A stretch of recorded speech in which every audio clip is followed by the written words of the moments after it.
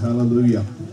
Acts chapter 19, and I'm going to read a couple of verses in chapter 20 as well. I'll tell you, today's is a little bit different. It's going to be a little bit different than I normally preach. The thoughts are going to be a little different. The subject's going to be a little different, and I'm just going with a flow here. I wanted to get into the book of Ephesians, and I feel a strong pull to get into Ephesians chapter 6, particularly Ephesians 6 and 10. Finally, my brethren, be strong in the Lord and the power of His might. That verse has been resonating in me for a few days now, and I was really looking at the armor of God and studying that out, and I've been taking a lot of notes that the Holy Spirit's been giving me, but I'm going to have to take that and put it to the back burner, because what He woke me up early this morning to do, I just got to digging in there. You know, the book of Ephesians it's a letter that was written to the general church abroad, but particularly to the church at Ephesus. It was a church that Paul planted there, okay, and some time that he spent there. And so, but it wasn't, the letter was written a couple years after he left, a few years after he left, and it was sent back to them by the hands of one of his messengers, okay? So I decided this morning to get up and do some studying back, because I knew he spent some time there planting that church. He was an apostle. He spent some time there serving them and just teaching them and encouraging them and helping establish them. Now, Ephesians is a rich book. It's a rich book with a lot of good stuff in it, a lot of good wisdom and revelation and insight, and I'm going to get into that over the next couple of weeks. But what I wanted to do was go back to the days that he spent at Ephesus first. And I wanted to look at some of the things that happened while he was there, look at some of the things that he dealt with while he was there. And so that's what I want to do this morning. So I'm asking you for a little bit of grace, okay? Amen. Throw some grace my way, because this has been developing in me. But I got to tell you, it's developing in me right here in front of you as well. So it's just something that I'm working on right now.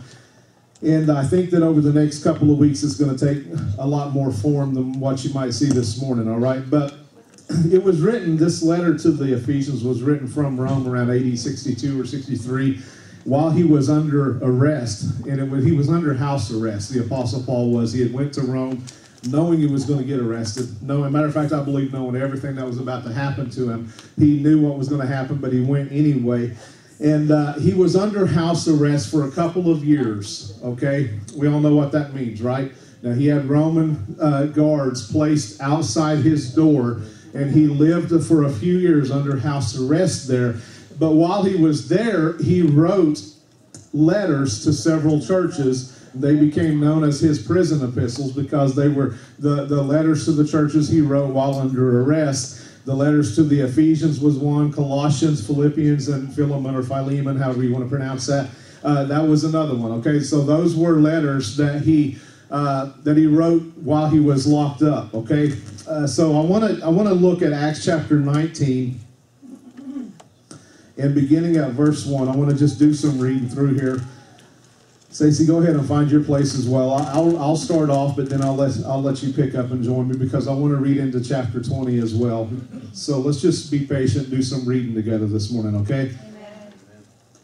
Amen. I think sometimes it's beneficial. It helps establish something that you want to build on, particularly when we're talking about a period of time that he spent with one group of people pouring into them. I want to see what all took place there. Yeah.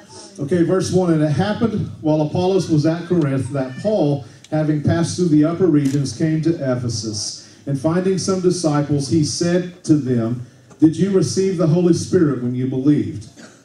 So they said to him, "We have not so much as heard whether there is a Holy Spirit." Okay, so some translations help you to understand that what they're talking about is they hadn't even heard of the Holy Spirit at this point in time, okay, but they were followers of Christ. And he said unto them, "Into what then were you baptized?" So they said, "Into John's baptism." Then Paul said, "John indeed baptized with a baptism of repentance, saying to the people that they should believe on him who would come after him, that is, on Christ Jesus." So he explains to them that John's baptism was the one that come before the Messiah. He was preparing people to change their mind. And several of the translations I studied from yesterday said that I love it when she talks to me when I'm preaching. She gets all loud and makes all kinds of noise. But he was ministering here at this church for a season. And let me find my thought again now.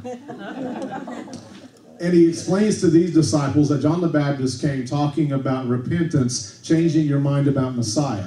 He was preaching a message that was trying to help the Jews prepare for a mindset shift, a shift in thinking, a shift in theology, because the Messiah, the king who they'd been waiting on, was about to step foot on the scene. And so his baptism was in preparation for the Messiah. So Paul said, but now what's going on here is there is another baptism, the baptism of the Holy Spirit, because Messiah has come now. And he has established, he's building his church, so there's a baptism of the Holy Spirit here. And so when they heard this, they were baptized in the name of the Lord Jesus. They gladly believed on him as Messiah. And when Paul had laid hands on them, the Holy Spirit came upon them, and they spoke with tongues and prophesied. Now the men were about 12 in all. Okay, so what you're seeing here, you're seeing the birth of the Ephesus church. Okay, because he's here, he finds some disciples in the region, he finds 12 of them to be exact. He begins to teach them and pray for them and baptize them, and they get baptized in the Holy Spirit, they begin to prophesy. And so then it says from there, verse 8, and he went into the synagogue and he spoke boldly for 3 months, reasoning and persuading concerning the things of the kingdom of God. Now the synagogue was the Jewish synagogue, okay? That's where he was going in, preaching boldly for 3 months. Now, if anyone could, it was Paul, right? Because he was the tribe of Benjamin. You know, he had his pedigree in place. He studied under Gamaliel. Okay, so he knew the law. He was zealous concerning the law before he was converted by Christ. Okay, so he goes in there and he's preaching Christ to the Jews in the synagogue. And for about 3 months, they're allowing him to do it.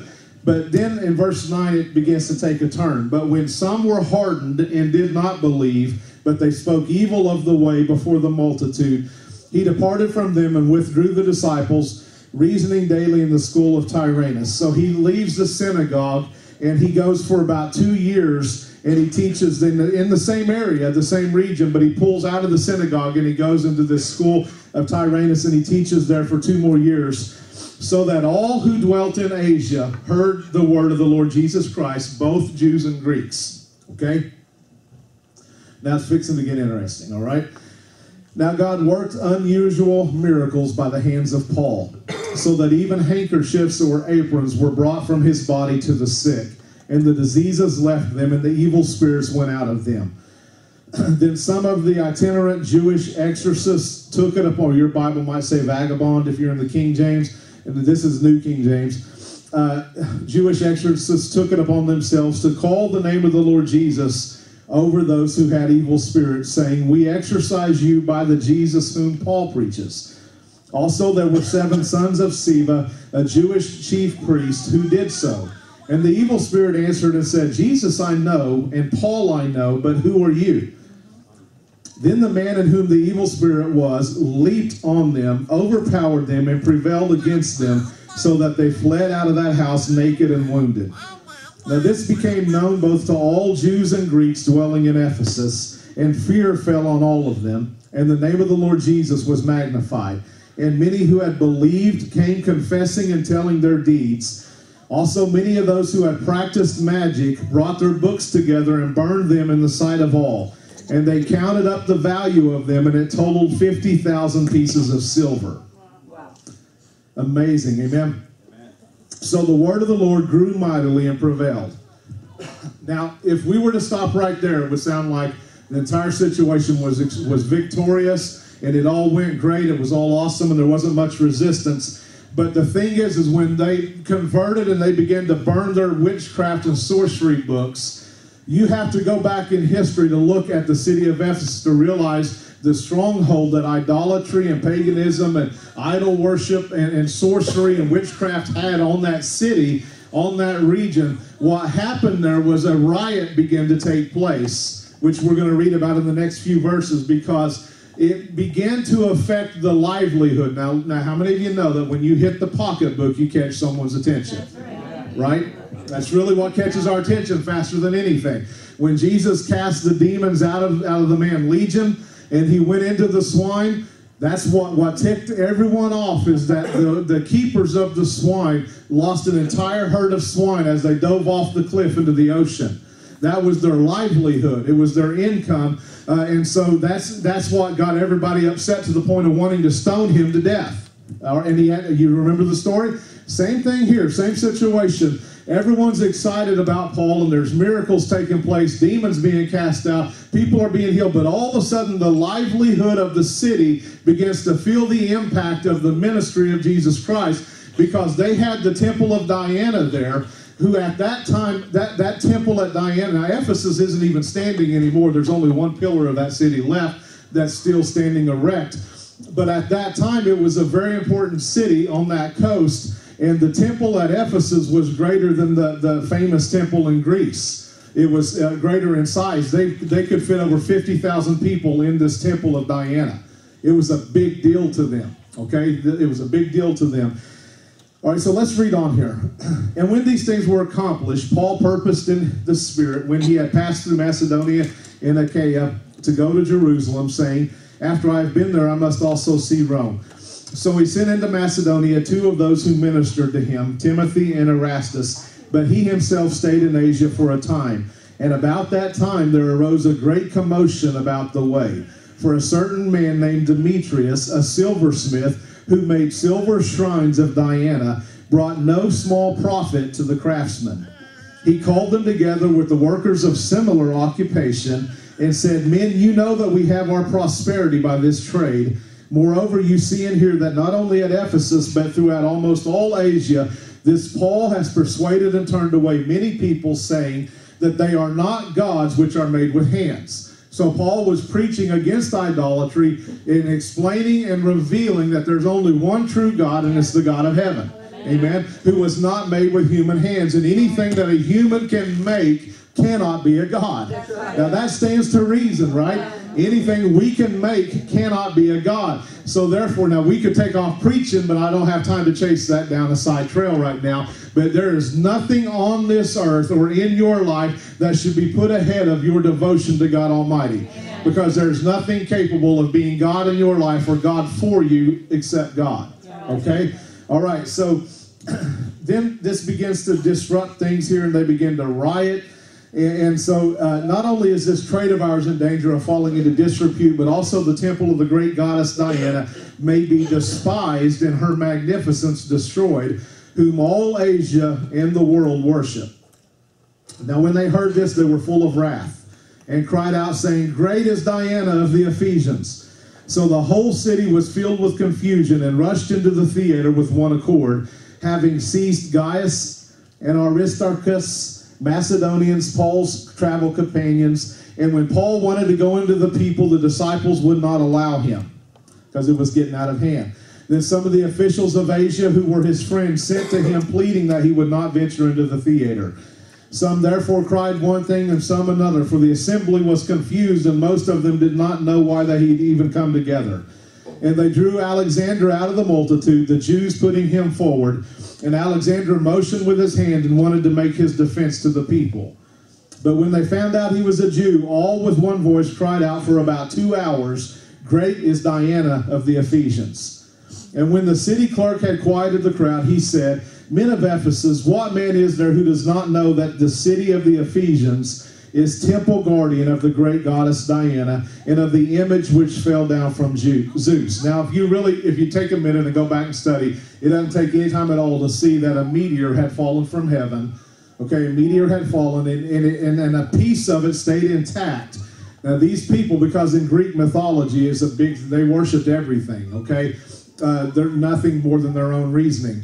And so they saw this meteor fall from the sky. A piece of it remained intact, so they took it, and they thought that it looked like Diana. And so they took it and made it something that they worshipped, and they thought it had been sent down from Zeus. Okay? So they began to worship. That's what this is talking about, all right? All right, where did I leave off? 36. Therefore, since these things cannot be denied, you ought to be quiet and do nothing rashly. So the city clerk is basically telling them, look, everyone knows what this city is founded on and what it's about and what it's built on. So let's not be rash here, okay? For you have brought these men here who are neither robbers of the temples nor blasphemers of your goddess.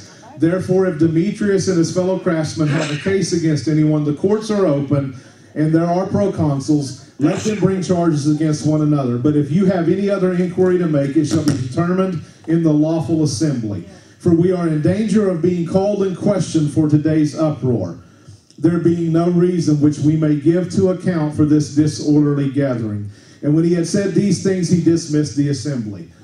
Okay, so everybody understand what's going on here? The guy brought some reason to the crowd, spoke some sanity to them, and he said, they came in preaching about their God, but they did not disrespect Diana or the temple. They didn't steal anything. They didn't do any disservice to anyone. All they done was talk about their God, but in fact, and they demonstrated the power of God as well, okay? That's all that they did. So this clerk says, let's not get out of hand here. We're about to be called into question for this riot. So that concludes that, but then it goes into chapter 20. And for a few minutes this morning, I want to read chapter 20. So Stacy, pick up there at verse 1, and let's read together, or let her read, but you follow along with her. After the uproar had ceased, Paul called his disciples to himself, embraced them, and departed to go to Macedonia. Now when he had gone over that region and encouraged them with many works, he came to Greece and stayed 3 months. And when the Jews plotted against him as he was about to sail to Syria, he decided to return through Macedonia. And Sopater of Berea accompanied him to Asia. Oh, Jesus. Also, all of these other people, and Timothy, and all of these other people of Asia. These men going ahead waited for us at Troas. But we sailed away from Philippi after the days of unleavened bread, and in 5 days joined them at Troas, where we stayed 7 days. Thanks for that setup, Mark. Now on the first day of the week, when the disciples came together to break bread, Paul, ready to depart the next day, spoke to them and continued his message until midnight. There were many lamps in the upper room where they were gathered together, and in a window sat a certain young man named Eutychus, who was sinking into a deep sleep. He was overcome by sleep, and as Paul continued speaking, he fell down from the 3rd story and was taken up dead. But Paul went down, fell on him, and embracing him, said, "Do not trouble yourselves, for his life is in him." Now when he had come up, had broken bread, and eaten, and talked a long while, even till daybreak, he departed. And they brought the young man in alive, and they were not a little comforted. Okay, hold on. I don't want to hear any more complaining about me being along with you, okay? I mean, let's forget that. I mean, I might preach an hour and 15, an hour and 20 minutes tops. Paul preached so long, this guy fell into a deep sleep and plunged from a 3rd-story window. Hit the ground and died. Okay? But they brought him back to life, and he preached from then all the way till daybreak. Okay, so, man, that's over, all right? I've heard a lot of people preach different messages about Eutychus. It's an interesting story, but I don't have time to go there. Okay, verse 13. Go ahead, Stacey. Then he went ahead to the ship and sailed to Assos, there intending to take Paul on board, for so he had given orders, intending himself to go on foot. And when he met us at Assos, we took him on board and came to Mytilene. We sailed from there, and the next day came opposite Chios. The following day we arrived at Samos and stayed at Lord. The next day we came to Miletus. For Paul had decided to sail past Ephesus so that he would not have to spend time in Asia, for he was hurrying to be at Jerusalem, if possible, on the day of Pentecost. Okay, let's pay attention here. I'm going to pick up at verse 17 because we're about to get into Ephesians for a couple of Sundays, all right? So from Miletus he sent to Ephesus, and he called for Miletus, he sent to Ephesus and called for the elders of the church. Okay, so now we're getting down to it. He's about to instruct the elders of the church of Ephesus. And when they had come to him, he said to them, "You know from the first day that I came to Asia in what manner I've always lived among you, serving the Lord with all humility, with many tears and trials, which happened to me by the plotting of the Jews.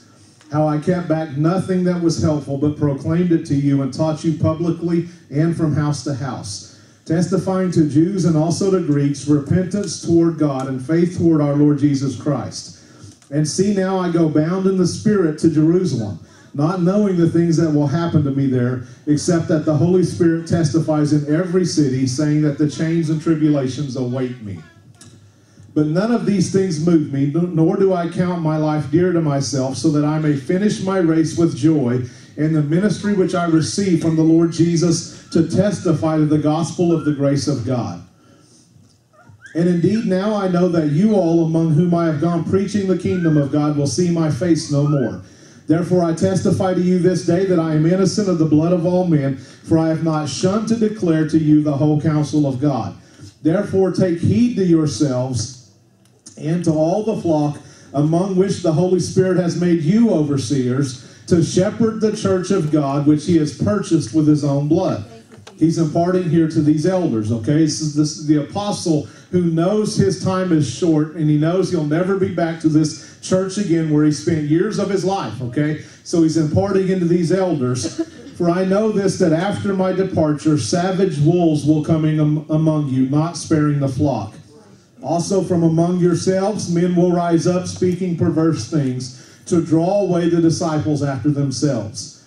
Therefore watch and remember that for 3 years I did not cease to warn everyone night and day with tears. Now, let me just say this before I go any further down there. He mentions savage wolves that will come in among you, not sparing the flock. The wolves come from the outside, okay? And in any church setting, and even in what we're establishing and building here, there will be those that will try and come in from the outside, and that's just part of the process. But he's warning them, and just like he's always warned us, he's always got us ready. He's wolf-proofed us with the Word of God and got us ready to deal with situations when they come up, okay? So he warns them about savage wolves that would come in from among you, not sparing the flock, and also about people that would rise up from among yourselves, speaking perverse things to draw away the disciples after themselves. Okay, so the word perverse there, I looked it up. He's not really talking about sexual things, but what he's talking about is things that would deviate you off the course that I've originally put you on. They will rise up from within you, trying to speak things to take you to follow them instead of following this example that I've already put in place there. Okay, that's one of the things that you always have to be on the lookout for, and you always have to watch for. That's stuff that happens. Stuff that happens no matter how solid you are, no matter how small you are, no matter how big you are, or anywhere in between. You'll always have to worry about people coming from the outside to bring stuff in, or people rising up from within that were not necessarily sent with your vision, and they weren't sent with your mandate. And they may mean well, and they may not necessarily even have bad intentions initially. But the thing is that you have to be careful who you give a voice to in your congregation. You have to be careful about letting people that have not heard from God about the mandate for this place, this time, this season, this people, and the direction moving forward. You got to be careful who you let speak into that situation, because not everybody has heard from God about the direction that the place needs to go. Amen. And so you got to be careful. And when it comes to that type of stuff, you can rest assured, every one of you, amen, touch your neighbor right now and say, we're in good hands, because I take that stuff serious. I always will look out for that, and always will be on guard for that, and I'll not let anyone step up in here and try to steer us any direction that God has not said that we should go as a church. Amen. Anytime you ever come into, this is not me being hateful, this is just me being real. Okay? There's not a hateful bone in my body. You guys know that. But anytime it ever comes into question whether or not I'm hearing from God, you're welcome to find another church to go to. Amen? It's that simple. If you ever in your heart begin to doubt whether I'm hearing from God, then I give you permission freely to pray and seek God and find a place where you can sit under a leader that is hearing from God. Amen? And I'm not going to fight you on the way out the door. I'll bless you on the way out the door and pray for you that you prosper in all your ways. Amen? But the thing is that you have to trust that everything that I say, I'm hearing from God. Now, let me tell you this morning, okay? And this is not boasting, okay? This is just how serious I am about this right here. I've not got up and shared one message, lesson, study, DVD, or CD in the past 18 months that I've been ministering here and 12 months that I've been pastoring here that I did not feel led by God to share. Okay? Not one time. I've never in the past 18 months been at a loss for words. You guys know that. I've never been at a shortage of anything to say. I've never been wondering, what are we going to do? Where are we going to go? I told Stacy, now this has not always been the case, but I told her when we came out here, I've never in my life had such a clear mandate, such a clear called purpose. I knew what I was called to do. I knew what I was to say. I knew what I was to do. I knew how I was to do it. Everything was clear. Now that's coming out of a season in my life where I didn't have a clue what to do for 2 years.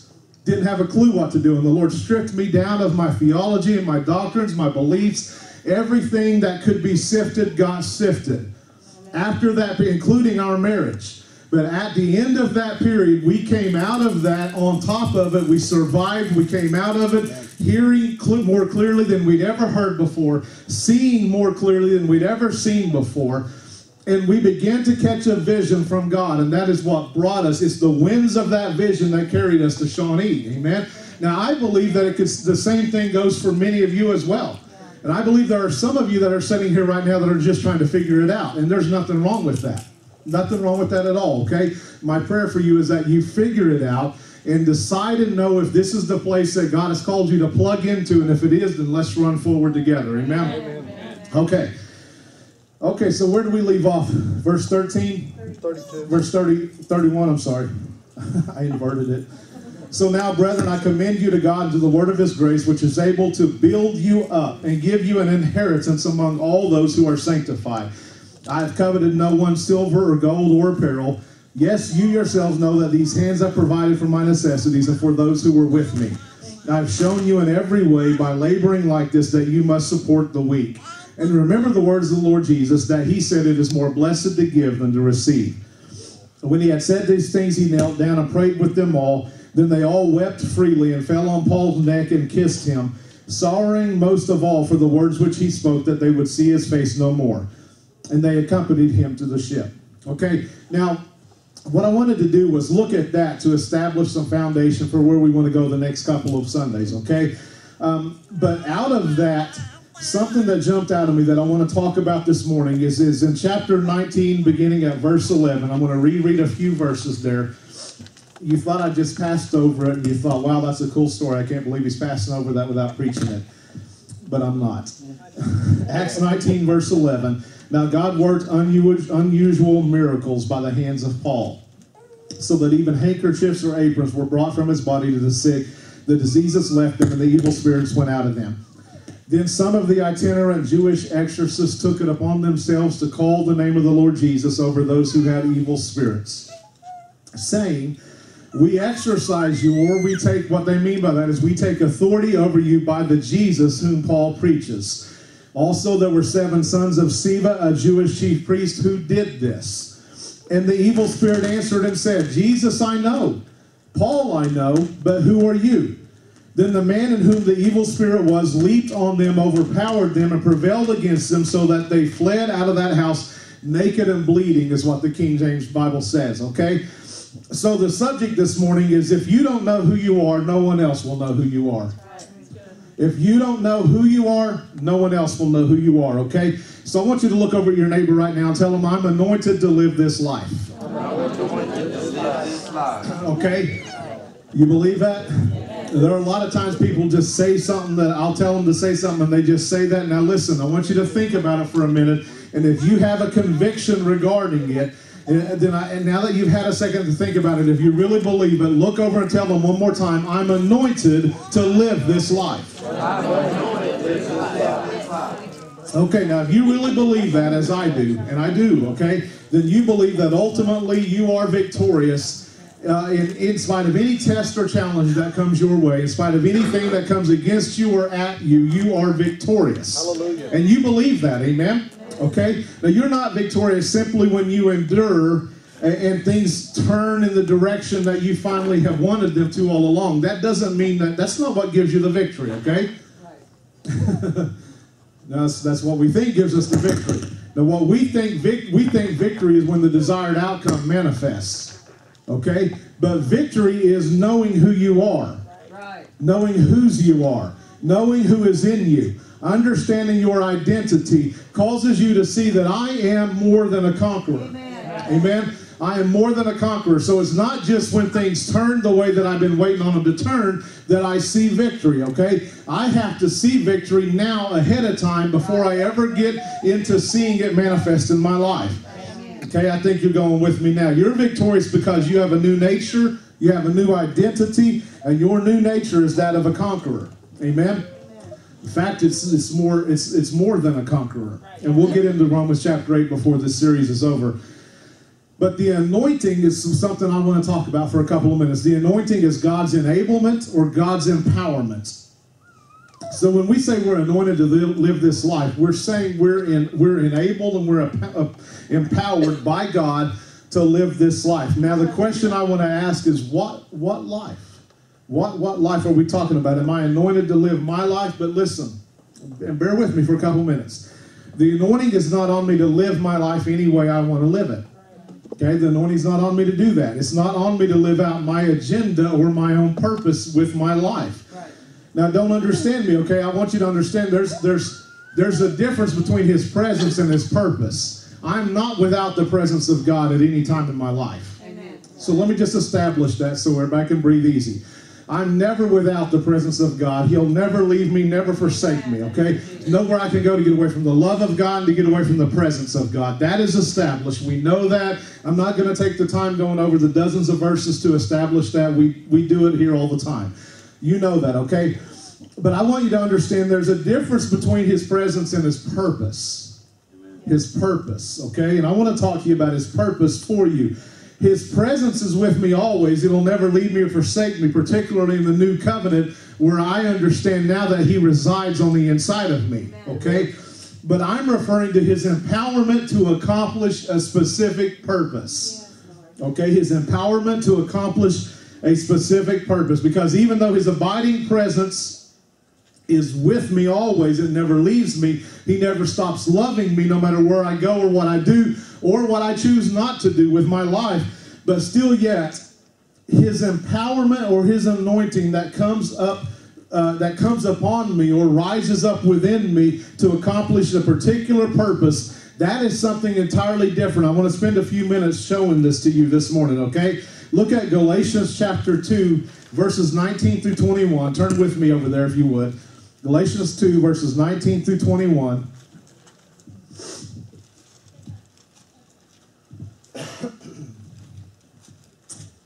It reads like this: For I, through the law, died to the law that I might live to God. Yes.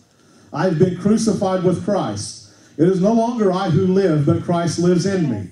And the life which I now live in the flesh, I live by faith in the Son of God, who loved me and gave Himself for me. I do not set aside the grace of God, for if righteousness comes through the law, then Christ died in vain. Now, those are pretty familiar verses, and we preach those around here constantly, okay? But I wanted to use them this morning to establish the fact that it's no longer I who live, but it's Christ who lives in me, okay? So I want to talk about that, the Christ that's living in me and living through me right now, okay? Now, Colossians chapter 3 and verses 2 through 4. Colossians 3 verses 2 through 4 says, Set your mind on things above, not on the earth. Now, I'm going to come back to that. There are a few things in this series over the next couple of weeks I'm going to come back to. That's one of them, okay? Set your mind on things above, not on things on the earth. Because when I was reading, last night I was reading, and I got to tell you a quick testimony too. I was out of it yesterday, did not want to study. Is it all right if I'm just transparent with you? Yeah. Do you ever have those days? I didn't want to study. I didn't want to read my Bible. I didn't want to pray. I was tired. I was sore. It had been a long week. Everything had been along. I didn't care about any of it. I went in there and tried anyway, though. I mean, I did. I went in there for I took a stab at it 2 times for about 2 hours apiece. And I walked away with nothing. Absolutely nothing. It was just like I was just reading information. It was ink blots on a page. It wasn't talking to me. I didn't feel it. I wasn't seeing anything. I'd get up frustrated, and I'd go in the other room, and I'd plug a movie in, and I'd watch a movie for a couple of hours and doze off and take a nap. Then I'd get up from that, get all excited, go in there, study, nothing. Nothing would come to me. So I finally went upstairs, took a nap, and I came back down a little bit later in the evening. But this time, before I came back down and prayed, and did my exercises, by the way, while I was up there. But before I came back down, I prayed, and I said, Lord, I need your Holy Spirit right now. Okay? I'm not feeling this. And you have to have something on you. You spoke to me 3 days ago about this Sunday. Now here it is, the eve of Sunday, and I haven't got a clue what to say. I'm not feeling anything. So I'm going to go read these verses out of Ephesians 6, verses 10 through 17. I'm going to read them one more time. But this time I need you to show me what it is that you have for me.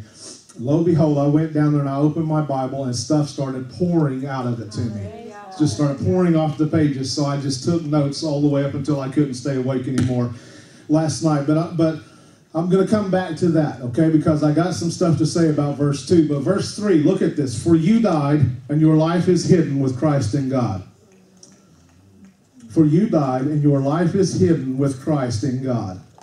When Christ, who is our life, appears, then you also will appear with him in glory. Now, is it all right if we just exegete that verse for a couple of minutes and I just pull some stuff out of that? Because we've taken verse 4 and we've made that a verse about when Christ comes back to the earth. But it's a mistake to look at it that way. When Christ, who is our life, appears. Now, I looked at the word appears, and it doesn't mean returns, doesn't mean comes back, doesn't mean rides in on a horse and appears in the heavens. But the Greek word for appears there, it translates manifest. Manifest. When Christ, who is our life, manifests, then you also will manifest with him in glory.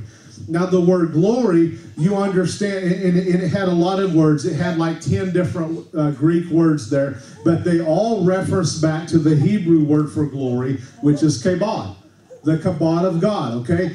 Which, and I've told you before, means his weighty presence, his honor, his splendor. The glory of God is the honor and the splendor and the thick, weighty presence. It's like a robe, if you will, of his presence, glory, honor, and splendor. Okay, so that's what that Hebrew word is. And there were 10 or 12 Greek words for glory in the New Testament, but all of them in parentheses were referring back to that original Hebrew word, particularly in this verse, okay? So when Christ, who is our life, because we died and our life is hid with Christ in God, right? So when Christ manifests through us, then we also will manifest with glory on us and in our lives. Okay, so whenever we allow Christ to appear in our life, then we manifest the glory of God in this earth. Okay? All right, now you're maybe not getting your mind wrapped around it all the way yet, but I'm going to get into this, okay? The life we're anointed or empowered to live is his life here on this earth. Yes. That's the life that we're anointed or empowered to live, okay? And I believe this. I believe that each of us has specific giftings and callings that cause his life to manifest differently out of every one of us. Right, amen. In other words, your gifting, your personality, your makeup, what makes you up, might cause Christ to manifest differently out of you than he does out of me. Do you understand that? Everybody understand that? But it's the same Christ. But he does different things, and he might look a little different in the sense of he's coming out of my personality. He's manifesting out of me, so I'm not going to shout and holler and spin like a top like Nita might, for instance, because her personality is totally different than mine, okay? All right, but that's okay. It's still Christ manifesting out of me. Your purpose-filled calling might cause you to look and act a little different than I do, but that's okay, because I believe that we have a specific purpose, every one of us, okay?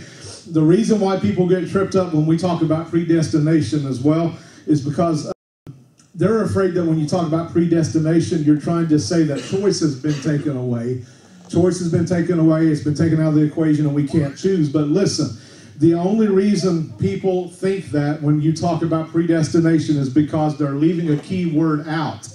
And if you go back to Romans chapter 8, in the verses where he talks about how we've been predestined, the verse starts with, according to his foreknowledge, we've been predestined. Now, foreknowledge is key. It's key. God hasn't laid out a cookie-cutter life for you, okay? He has let you make every choice you wanted to make in your life. You've been predestined in life by God. Now, I need you to get this. This is important. You've been anointed, empowered, predestined by God to accomplish the specific purpose Purpose in your life that he's called you to accomplish, and he knew full well every choice you were going to make before you ever made it. Okay? That's why foreknowledge is key. You have to understand the foreknowledge of a situation. Foreknowledge is key. Everything God knew in advance, that's what he spoke into and predestined. Is it bugging you? Everything that he knew in advance, he spoke to and he predestined based on his foreknowledge. Okay, based on what he already knew was going to be true. Okay, does that make sense to everybody? All right, so whom he foreknew, as a matter of fact, in Romans 8, we're not going to go there this morning, but we will next week. Romans 8 says, for whom he foreknew, he predestined. Okay, so we'll get into that. So the anointing is not on you to live your life, it's on you to live his life through you. Okay, it's on you to live his life through you. Now, here's your Facebook quote if you're into that, okay? And this is good. You want to write this one down, whether you're into that or not. His presence is always with you. His purpose is always within you. But his anointing is the empowerment that flows up out of you to enable you to accomplish a specific assignment. Okay? His presence is always with you. His purpose is always within you. But his anointing is his empowerment that flows up out of you to enable you to accomplish a specific assignment. Okay? Now you can shorthand that and get the gist of it. I'll put it on Facebook later. His anointing is his enablement and empowerment to do things that you could never do in your own strength. Amen? I'm going to tell you, one of the things for me is just standing up here preaching. I could never do that in my own strength. I was so shy growing up. I didn't kiss my first girl till I was 19 years old. I know that might sound a little silly to some people, but I was shy. I was bashful. I lived, when I wasn't working, I was living inside my headphones, inside my room. I was either out playing football with the guys or working or staying in my room because I was shy. Always insecure, always timid, always bashful. Never wanted to be the one who had to get up and give book reports or read essays. I had to beg my teacher not to fail me in music because I never wanted to get up and sing in front of everybody. You get where I'm coming from? So only the anointing could have gotten a hold of me to actually put me up in front of crowds of people. That's what I'm talking about. That's an empowerment that comes from God to do something you'd never be able to do on your own, okay? Now, the only downside to that is that sometimes when you're anointed, people around you mistake you for being a strong person. And they think, well, he's gifted. He's a good speaker. He's strong, or he's strong at that. And you say, well, what does that matter? Well, a lot of times people won't minister to someone that they think is strong. So if they think you're strong and they think that you're strong all the time, then they'll not direct any ministry your direction because they don't think you need it. They think you're strong. When in fact, it's not that you're strong, it's that you're anointed. And under the surface, sometimes you're just a frail person like them who still struggles with some of the same things they struggle with. You've learned, though, how to give in to the anointing and let his anointing rise up from without of you, okay? So the anointing is the helper manifesting in you and manifesting through you. You know who the helper is, right? He's the Holy Spirit. The Greek word is paraclete. He is your companion. He is your guide. He is your helper. He's by your side. It's when God adds his super to your natural, and when it all comes together, you're able to do the supernatural. Amen? That's the anointing that comes on us. Now, when you're an anointed person, you're able to do strong things, but the reality is that you're not always a strong person. Sometimes it's just a strong anointed. You've learned to function in that gifting. Now, think with me for just a minute about David stepping out on the battlefield to face Goliath that day. I mean, he used a slingshot to knock a giant down. All right, I want to highlight a couple of things here. There was a lot going on that day, but let me just highlight some stuff. Goliath, his name means exile. When you look at what his name means, it means exile, okay? And exile means one who has been stripped of everything valuable and powerful. So Goliath, even though Goliath was an intimidating looking foe, because he stood anywhere from 9 to 11 feet tall, okay, and he had all this armor on, and he had a beam, a spear that was the size of a weaver's beam. Okay, his spear was bigger than David.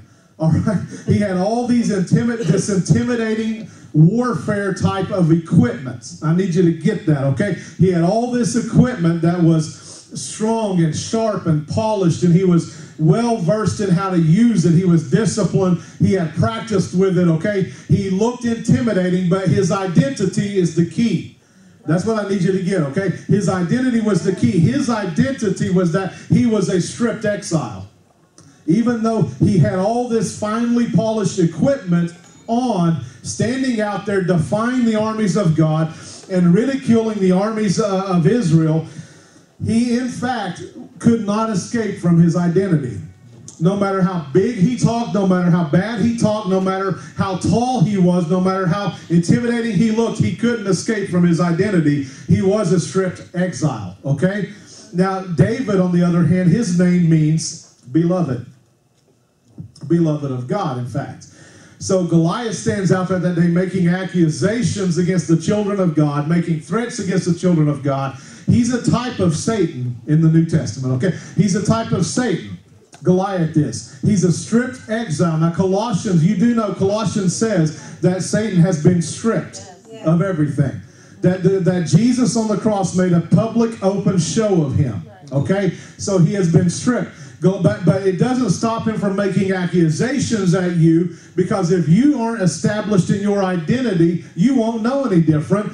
The rest of Israel was setting out there that day. They had God with them, but they didn't know it.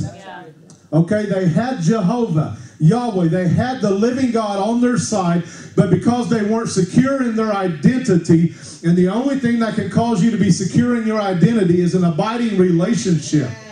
It's when you have a relationship with God that establishes your confidence in your identity. Now, that's the thing that, see, David didn't have all of the equipment. He didn't understand the warfare aspect of it. He didn't have the armor. And in fact, when they tried to put Saul's armor on him, he couldn't even move in it. And he said, thanks, but no thanks. I've not tested this. I don't want to wear this. So he goes out there with nothing but his slingshot and 5 stones that he took out of the brook. That's what he went out there to face this giant with. But he also went out there with his identity intact. Amen. He knew who he was, and he knew whose he was. He had a relationship with Jehovah. See, all those times he was keeping the sheep out there on the hillside, while the sheep were grazing, he was singing songs and poetry, writing poetry to God. He was in love with God. God was in love with him. He was chasing after him. God would say later, David was a man after my own heart. Didn't mean David never made mistakes. It meant literally David was a man who chased after my heart. He chased after my heart. He wanted my heart. He wanted my affection. He wanted my attention. David had a relationship with God that was so strong, when a bear came out and snatched one of the young lambs away, David rose up and attacked the bear and killed it and took and saved the sheep. When a lion came out, he rose up against the lion and he killed it and he saved the sheep again, because he had confidence in his relationship that produced an identity in him that Goliath didn't have. Amen? Are you with me? Yes. Goliath, no matter how intimidating he looked, he did not have identity, and David did. And David stepped out there that day, and the words that he said out of his mouth were the words he already knew in his heart. The same God who delivered the lion into my hand and the bear into my hand will deliver this uncircumcised Philistine into my hand. Amen? And he came out there with a rock and a slingshot and threw it and hit Goliath right in the forehead and dropped him to the earth on the first throw. Then he went over and took Goliath's own sword and cut his head off right there. Now, I'm not going to get into preaching all the different aspects of that, but that's the beautiful thing about identity, is that it flows from relationship, okay? It flows from relationship. He had subpar equipment, but he had relationship. Yes, hallelujah. He had anointing. He had subpar equipment. He had subpar armor. In every aspect, it looked like he was outmanned. It looked like he was outmatched that day, but he had an anointing on his life. And that anointing flowed from his relationship with God, okay? Now, have you ever watched stunt shows before, where people just do stuff that's unbelievably scary? And I'm not one of those people. I mean, I'll live vicariously through them. I enjoy watching them sometimes do that stuff, but I'm not into doing that. I'm not going to get, I mean, if I could get hurt, I'm not interested, okay? And so I'll let them do it. But you watch them do all of this crazy stuff, jumping all kinds of stuff. I mean, and some of the ridiculous extremes are Evel Knievel, you know, trying to see how many feet he can jump, trying to jump the Grand Canyon, all the different things that people like this do. But you know, even on the little shows that we watch on TV where there are dangerous stunts involved, you ever notice the disclaimer that they always put on, and they have to, don't try this on your own. Don't try this, or don't try this at home, okay? They always put that on there. Don't try this on your own. Now, there's something about the human nature, though, that makes us see someone else do something and think, I can do that. You know what I'm saying? If they can do that, then I can, particularly if it's someone we know. If it's someone we know, we think, well, they're nobody special. I grew up with them. If they can do that, then I can do that. All right? Now, that's just something about the human nature, all right? It makes it look easier than it really is. The anointing on us to accomplish a thing can always make that thing look easier than it really is. One of my favorite commercials is that Progressive insurance commercial where there's a guy out there juggling chainsaws. And there's this guy coming over saying, come on, throw me one. I got this, you know. And he just wanted to jump in there and juggle chainsaws, you know. And let me get down to where you're living, okay? How many of you have ever been driving down the road singing in your car, belting it out along with a CD? And you thought, you know, I don't sound that bad. Then all of a sudden the CD stops. And you realize when you're singing all alone, you don't sound near as good as you did when you were singing with the band. Amen? Is that just me or is that everybody? Paul was doing such extraordinary things that he was making ministry look easy. He was making ministry look easy. His shadow falling on people, clothing, pieces of clothing. He was so anointed, the anointing was getting in his clothes, getting in handkerchiefs. And they're passing these handkerchiefs out to people, and as soon as they get them, they're being healed of their diseases, delivered and set free from demonic possession and oppression and torment. And so he's making ministry look easy. Now, from the moment that he arrived, don't kid yourself, from the moment that he arrived in that area, these guys have been watching him. These sons of Sceva have been watching him do ministry. They've been sitting back in the crowd, watching him cast demons out, watching him heal the sick, and they thought, I can do that. Yeah. They're taking all the notes. They're writing down the formula. Okay, here's what he does. He just says, in the name of Jesus, go, and they go. So they're writing all these notes down. They're taking all these notes. But see, what is the one thing that he has that they don't have? Relationship with Jesus. Okay? So they meet up one day with this possessed man, and they decide to cast the devils out of him in the name of Jesus, whom Paul preaches. Now, I think it's noteworthy that they don't know Jesus or Paul. They're trying to use two names that they don't even know. They don't have a relationship with either one of the two men, okay? And so it backfires on him. He was doing such extraordinary things, he made ministry look easy. So they thought, well, if he can do that, I can get up and do that. Now, I could really take off on that. There are a lot of people that think preaching looks easy. If he can do that, I can do that. Well, pastoring, that's easy. I mean, I'm going to go get me some people. I'm going to start me a church, because if they can do that, I can do it. You know, man, the anointing sometimes makes things look easier than they really are. I'm telling you, preaching's not easy. Pastoring is not easy. Teaching is not easy. It takes a lot of discipline, a lot of pouring into stuff, but it takes the anointing. Amen. You've got to have the anointing. So there have been a handful of times in my life where I felt like I didn't have the anointing that I wanted to have in particular situations, and it's not a good feeling. I mean, it leaves you feeling very vulnerable and exposed, and you realize, I'm going to retreat from this situation right now while I'm going to get while the getting's good, because I don't feel anointed to be in this particular situation. You know what I'm talking about? See, that's what we're talking about here. These 7 sons of Sceva decided that, hey, if Paul can do that, then I'm going to step up and do that too. So a couple of things that they learned that day. Number one, victory is not as easy as it looks from the outside.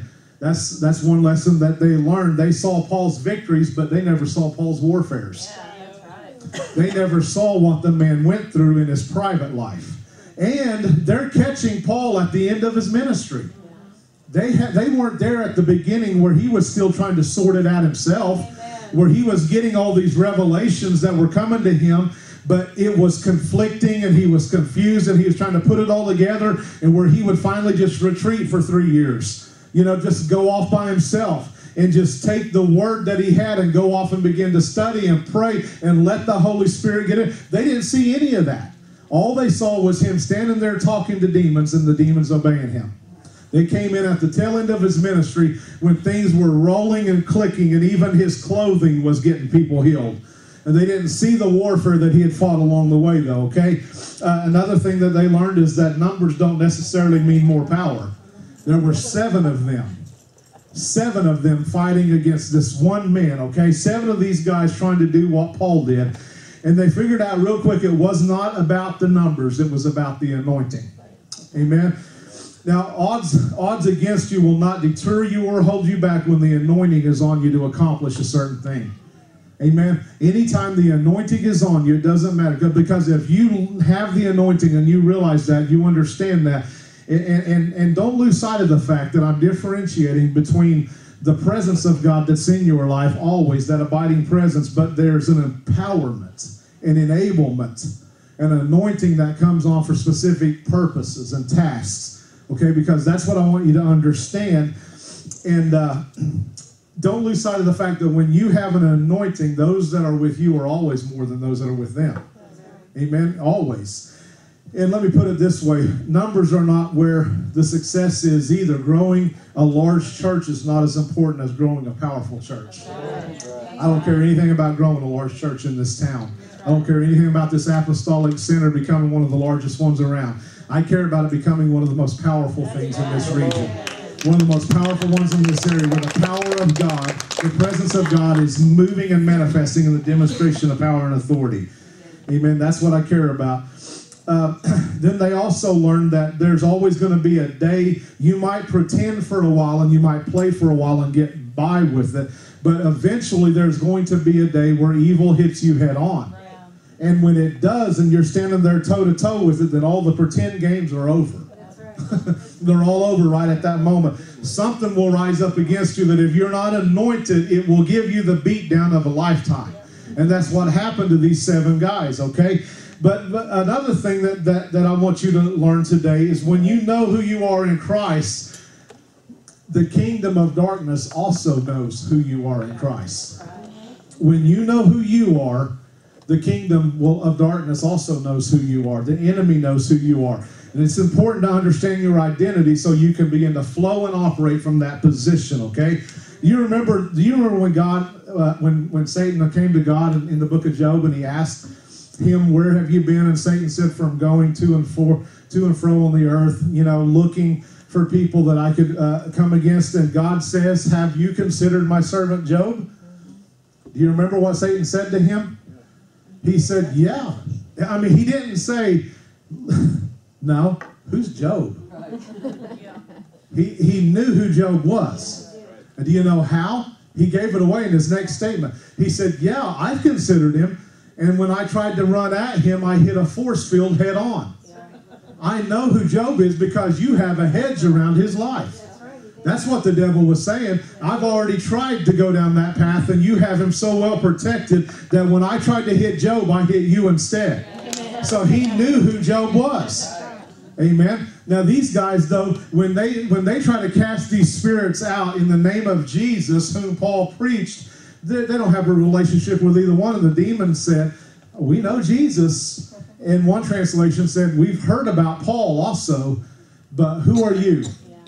Who are you? All right, now, I want to bring that up for just a second, all right? When stuff comes your way and starts pressing on you on every side, the question that it often asks is, who are you? That's the question that really comes up when you're finding yourself in crisis moments. You're finding yourself facing resistance and you're finding attacks on every side, and all of a sudden something is hitting you. The question that is being asked by the oppositional force is, who are you? who are you? Okay, that's the question that's being asked. So he knew who he was. Now, I want to ask you this morning, and this is just a rhetorical question. You don't have to shout an answer out. But do you have the depth of relationship with God that causes even your enemy to know who you are? Mm-hmm. Are you close enough to the Lord where even the enemy knows who you are? All right. Now bear with me for a couple more minutes. All right. I'm going to wrap this up here real quick. I'm not trying to lay a foundation of works here, works-based faith where I'm trying to imply that there are things you can do to get God to love you more. I'm not trying to do that, okay? But I am saying this. There's a depth of relationship that's founded on his incredible love for you that pulls you into that love, pulls you into that abiding presence where you begin to fall so much in love with him. You pursue him passionately, daily, nightly. You dream about him. You think about him. You read about him. You sing to him when you're driving up and down the road. It pulls you into the type of relationship with Jesus where you're just, there is a life in you that is stirred constantly at the thought of his name, at the sound of his name, at the mention of his name, at the mere suggestion that his presence is in the building. You begin to weep and you begin to feel your emotions stirred as the King begins to manifest his presence because you're in love with him, he's in love with you, and you understand that relationship. And when stuff comes your way and it starts pressing on you on every side, instead of squeezing the life out of you, it squeezes the life of Christ out of you. Now, that's the type of relationship that I'm talking about. When the enemy puts the squeeze on you, or when life, that bothers you theologically for me to say that, then let's put it this way. When life puts the squeeze on you, all right? We tidied it up because life squeezes everybody.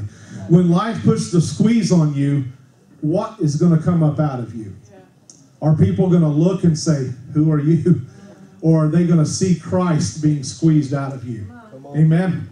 See, people will see real quick that when you get squeezed and pressed on every side, they'll see it real quick that instead of you appearing, he appears. Yes. He appears. And then you appear with him in glory. You see, now that brings that verse into relevance that we were talking about a while ago. This demon-possessed man asked these guys, who are you? I've looked on my watch list, and I've got Jesus' name on the guys on the list of names to watch out for. I see Paul's name on that list. I see Peter. There are different ones on that list. But I've checked that list, and your name's not on there. None of you 7 boys, in fact. None of y'all's names are on my list, okay? So when trouble comes knocking on your door, inevitably it will ask everyone the same question. Who are you? Who are you, okay? And as people around you watch you respond to moments of crisis in your life, my question is, who are they seeing appear? Who are they seeing appear in moments of crisis? Now Christ is in you. We know that. Amen. We know that Christ in you is your hope of glory. Christ is in you. But who's answering the door when trouble knocks? Okay, that's what I'm asking. I'm not disputing that Christ is in every one of us. I'm asking who answers the door when trouble knocks. Who's appearing out of you when trouble knocks on the door of your life? Amen? Because I believe that what's going on is monumental in the church world right now. There is an epic move of His Holy Spirit that is causing us to make this transitional shift to where we're starting to manifest Christ out of us. We're not manifesting denominations anymore. I mean, it's shifting. I mean, it still hasn't shifted the way that it needs to, but it has begun. Yes. It has begun, and you will not convince me otherwise because I've done enough traveling to see it. It has begun around the world. It has begun in America. There's a shift taking place. He's moving selfish, control freak leaders out of the way. He's moving them out of the way, and he's putting people in that don't require all of the control, don't have to be in charge of everything, aren't insecure, they're not intimidated. They'll yield to the glory of God, yield way to the manifestation of God's presence. He's moving and shifting and realigning, and we're seeing denominations that he's tried to deal with and tried to move in, and they've not responded. We're seeing them begin to dry up. We're seeing them begin to fade. We're seeing them begin to wither, and we're seeing mass migrations of people over into churches that are preaching the gospel of Jesus Christ. We're seeing that around the world. People are leaving churches where they've been beat with legalism their entire life, and they're making this exodus, this transition over to churches that are preaching about the love of God and the grace of God and new covenant theology, new covenant doctrine. And we're going to see it even on a larger scale. Amen, on a larger scale. Because as people see that, they're going to see Christ appearing in you, and they're going to want that. They're going to want that as well. Ephesians 4:1, just one verse here, says, I therefore, the prisoner of the Lord, beseech you that you walk worthy of the calling wherewith you were called. Now that verse has inspired a lot of performance-based messages over the years, okay?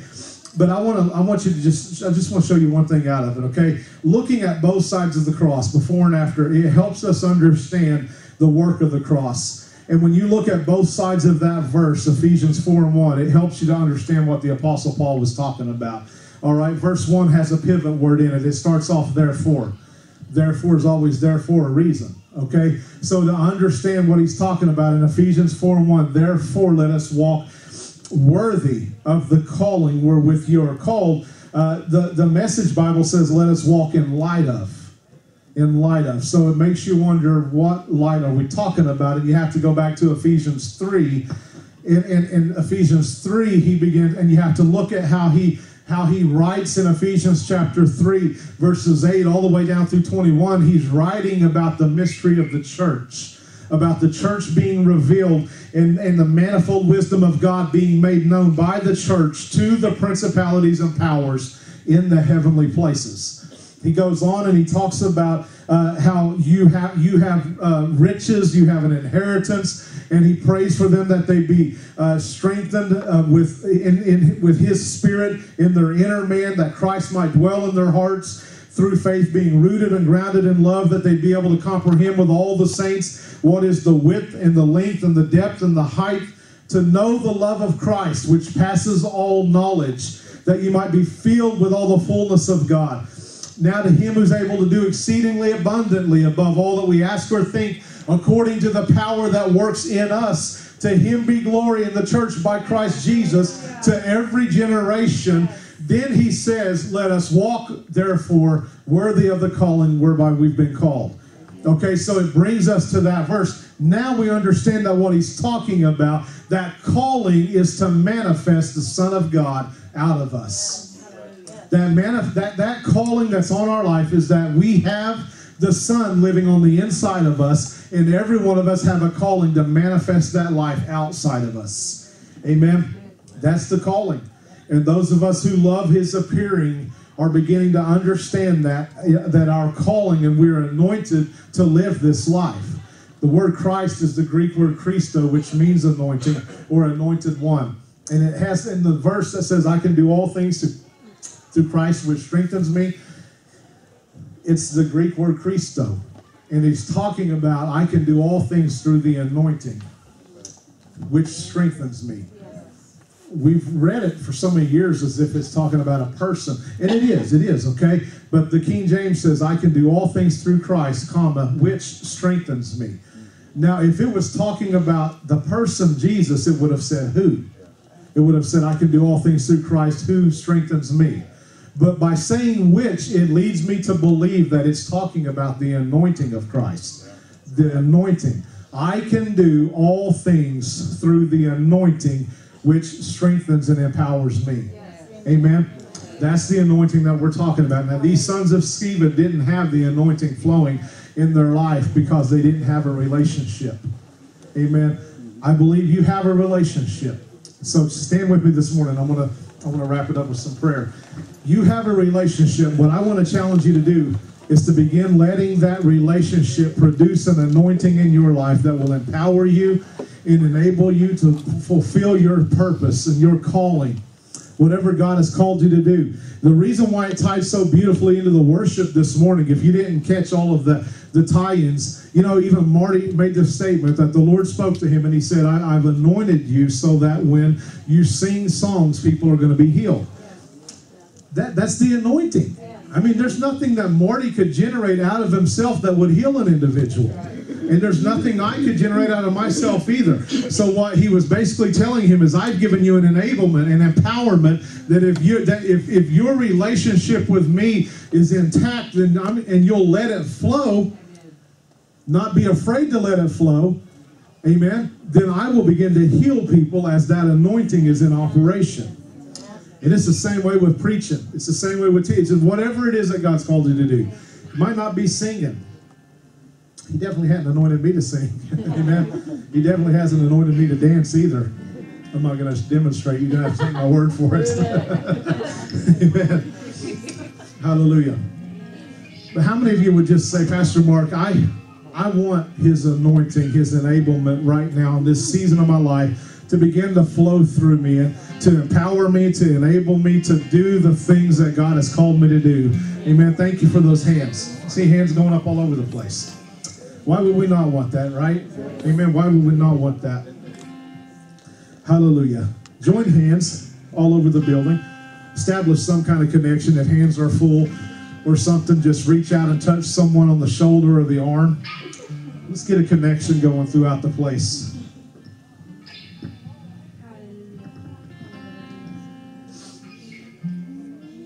Hallelujah. Father, I thank you for your anointing in this house.